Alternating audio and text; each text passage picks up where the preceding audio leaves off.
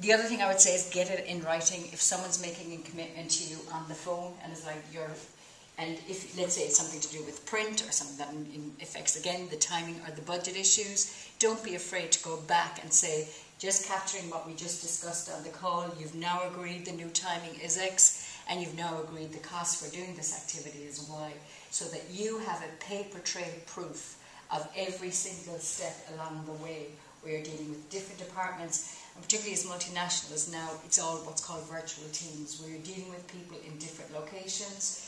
Information can be misstrued because of language issues, because of timing issues and the technology. So it's always imperative that everything is captured. I mean, to the company I'm working in at the moment, what we do is we have a meeting,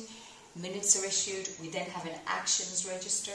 where everything everyone said and agreed to is listed in the action. The deadline is in there as to when they're to complete it, and the person's name is against it. So there's absolutely nowhere to hide in terms of commitments you give on a project. And then any strategic decisions in relation to the business and the project I'm working on have got to be noted in the register, so that there is an absolute paper trail along the whole, or systems trail,